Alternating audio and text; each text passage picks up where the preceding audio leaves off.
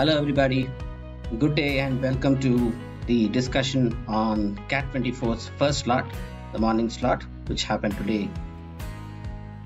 So let's jump into the discussion. For those of you who have taken the exam, this video will help you understand what the cutoffs are going to be across the sections and also overall, and also kind of will tell you what are the questions that you should have attempted, what you may have kind of missed. All this is based on the feedback that we have got from students who have written the exam. And for those of you who are preparing for CAT 25 and further CATs, this is going to help you understand how the CAT paper is CAT 24 was, and also therefore how is it that you should be training yourself to crack these CATs in the coming years. So let's start off without any further ado. So the agenda for today is to quickly give you an overview of the exam, and then we'll do a deep dive into the sections individually, in the order that they come in the exam: VRC first, DALR later, and then quant. And then we'll also look at the overall analysis, and then we'll try and paint a picture for you overall on how the first slot of CAT 24 was. All right, so let's start off with the overall pattern of the exam. Now, there's, as most of you know already, so the number of questions overall in the exam has gone up to 68 overall, majorly because of the increment in the number of questions in the DALR section. Now, as you can see, in the DALR section there are 22 questions that is being shown here. Last year this 22 was only 20. Right? So last year the total number of questions was 66. This year the questions went up to 68. In the other two sections there's no change. 16 RC questions, 8 VA questions, same as last year. In fact, same as the last 3 CATs. And in quant also 22 questions, same as the last 3 CATs. So for the last 4 CATs, including CAT 24, VARC and quant, no change in number of questions. DALR went up by 2 questions, right? There's a further discussion that is required in terms of how the questions were in DALR, which we'll take up when we look at the DALR section. Now let's look at how the exam went overall across centers. Overall, pretty smooth conduct is what is reported. Yes, there were some issues that some students faced in some centers where their systems kind of went bonkers during the test, but thankfully the invigilators there responded quickly and allocated different systems to them. So overall, that issue, as far as the reports and feedback that we got from the students, has overall been taken care of well by the authorities, as we hear so far. Now, then there's one surprise in the exam pattern. We already discussed that. Other than this one surprise that we just discussed in the last slide, there has been no surprise as far as the content of the exam goes in terms of the question types. No new question types have been seen this year. A couple of years ago, there's a sentence placement question type which was added in the verbal ability section, verbal ability area of the VARC section. So no such surprises as far as the question types goes. No surprises rather as far as the coverage of the topics. No surprise areas where questions came from, or no skew towards any particular topic or concept.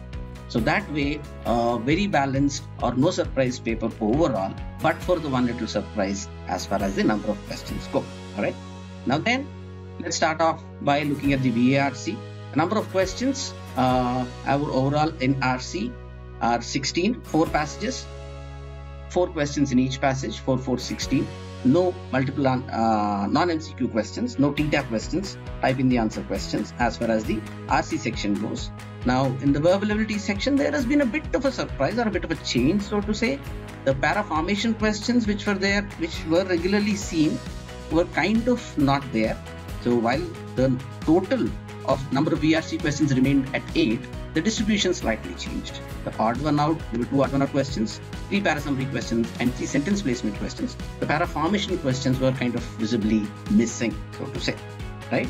So then, in terms of the TTA questions, only the odd one out was TTA. Now, this is a regular mistake that many people do, mistaking the odd one out for para formation questions. This happened for many people this year as well. So those who didn't and identify these are odd one out questions, overall the questions were kind of handleable, so to say. We'll get into that in terms of difficulty level. and coverage. Now, looking at the distribution of the reading comprehension questions, the 4 passages were across fairly diverse and distinct areas. One about Australia's marsupials, another about content in movies, another about economics, and another about crafts and manufacturing. So 4 distinctly different areas is where the topics have been chosen from. And in terms of readability, the first passage that is listed here, the marsupials in Australia, the bandicoots, that is a fairly easy to read passage, and the questions were also not too tough to answer. So this is the one passage that students should not have not attempted in this section, right? Whereas the other 3 passages did have a slight bit of a difficulty, some in terms of reading, some in terms of both reading and answering. This one passage is the one that students should not have missed. So for those of you expecting a good score, I'm sure you would have identified and answered this particular passage, right? Now coming to the remaining 2, in terms of readability, clearly the passage on economics and the passage on crafts and manufacturing were the 2 fairly difficult passages to read across the 4. Whereas in terms of questions and being able to answer them, both the one on economics and crafts and manufacturing were the ones which were tough.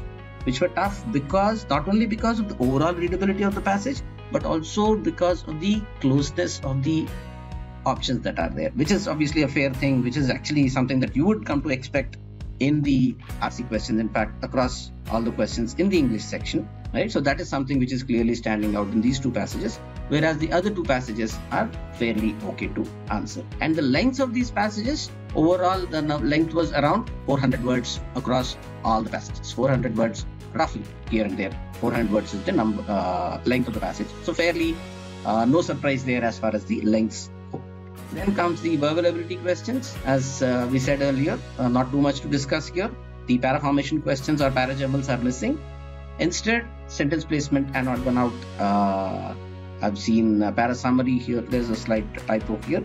The para summary is 3 and odd one out is 2. So please take care of that. This is 3 and this is 2. Yeah. Now, overall, as far as the difficulties of this section goes, it's moderate to difficult, and compared to last year, this section can be said to be slightly on the easier side. A couple of more questions is what one could expect to answer more than what he or she would have done if given the last year's paper, right?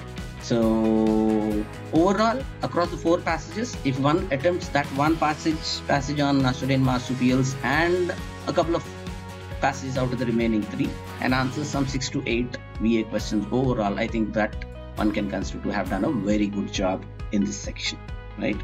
And then making sure, obviously, questions with close answer choices. So ignore the repetition of the word close here. So it's too close to indicate that I think the team has put too close there.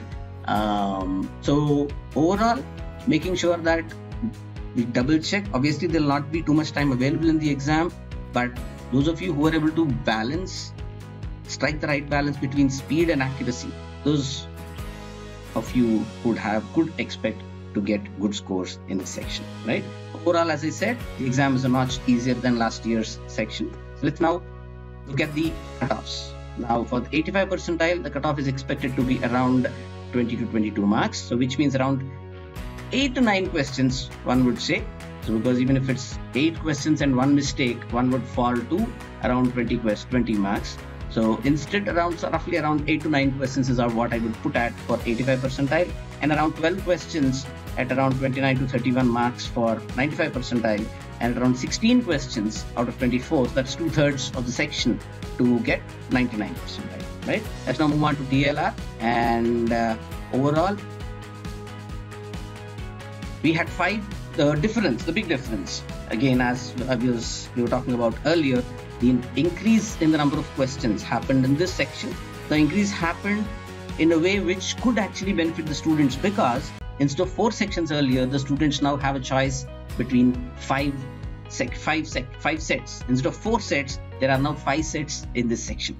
There were 4 sets of 5 questions each. So 4 5s 20 in the last 3 cats. Now we have sets of 5 questions each, as you can see in the 4th column here, in the number of questions column.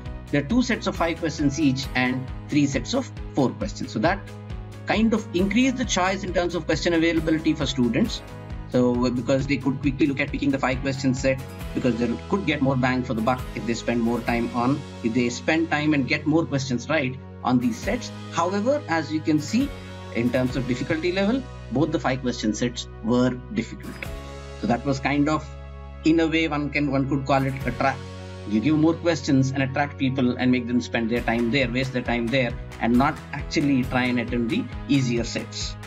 So that is a balance that students should strike here. So those of you, as you can see, out of all the sets, this one is being written as moderate.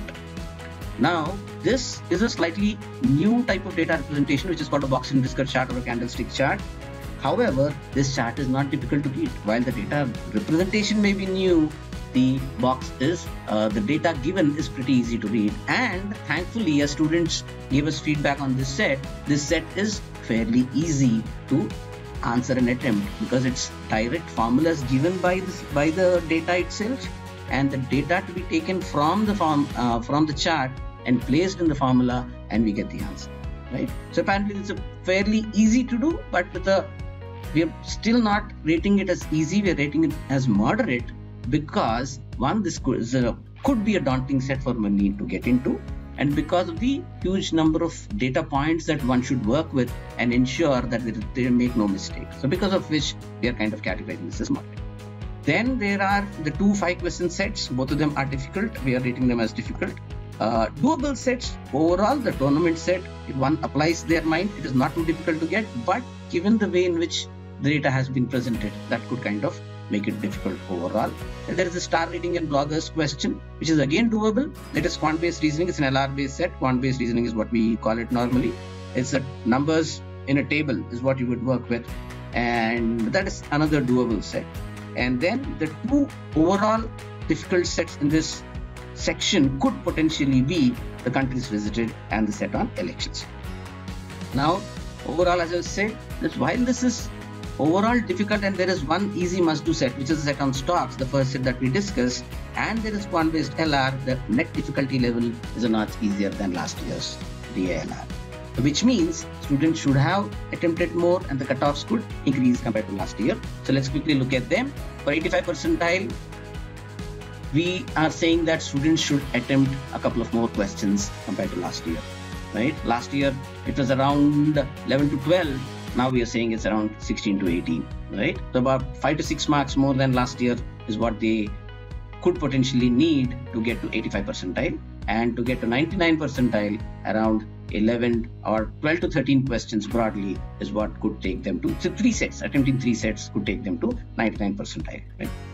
Now, quant, essentially not too much to discuss here in quant. 22 questions, no changes, broad distribution in terms of the topics from which questions have come. The regular suspects are there. The big change compared to last year that we have seen this year is that there are questions, more number of questions from arithmetic. You see ERPV, PPL there, and we have SICI, AMA, time and distance, time and work, right? So all these in terms of arithmetic, you can see we can count 5 plus 2 plus 5 plus 3 plus 2, 10 questions. So almost half of the exam is from arithmetic. So that is kind of the factor which is overall making this section a fairly easy one to do compared to last year. So areas like functions, which was missing last year, did make an appearance. Permutations and combination, there was one question there from that also. While there are many areas which did not appear this year, like graphs, Venn diagrams, or number systems, etc. Not too much of an issue that would many people would actually be happy, because they may have kind of put these topics aside given their relative importance. However, those of you who focused on making sure that they cover all areas would have benefited, because as you can see from this table, the distribution is far and wide. Focusing on some 2-3 areas or only arithmetic would get you somewhere, but would get only to not till the end. You'll not be able to go all the way. It'll only take you to partly. So to be able to make sure that you get the best possible score, you look at the coverage that is required. So those of you who have made sure that you spend time on all these areas would have obviously higher chances of success. So therefore, net, given that there is a lot more arithmetic this year compared to last year, we are saying that based on the feedback again that we get from students, the cutoff could be much lower because of the lower difficulty level, meaning the cutoff could be much higher because of the lower difficulty level. So for 85 percentile, we are saying that it's around 15 to 17 marks, which would be around 6 to 7 questions, more of 7 than 6, because if you answer 6 questions and make a mistake, you lose 18 minus 4, you get only 14, right? So instead, attempting 7 questions and hoping, let's say even if you make one mistake, 21 minus 4, 17 is what you would end up with. So roughly 7 questions for 85 percentile, 11 for 99 percentile, and around 14 questions, so 1/3 of the paper to get to 2/3 of the paper, to get to 99 percentile broadly, with obviously good accuracy as one obviously estimates. So overall, across all the sections, therefore, we perceive a clear drop in difficulty level compared to last year, quant, DLR, and to some extent English as well. Very small extent in English, but clearly in quant and DLR, and therefore significantly more attempts are possible this year. So those who have kept an open mind, really not let any thoughts of how was last year's paper, how is this year's paper going to be, how many questions should I attempt, putting all those thoughts out and focusing on answering the easiest possible questions in the paper, making sure that no easy questions are missed. That is the key to a better performance in this section. I hope this analysis helped you. So all the best if you're targeting CAT 24, and make sure that you put in the necessary preparation based on this inputs if you're targeting CAT 25 or beyond. Thank you. All the best.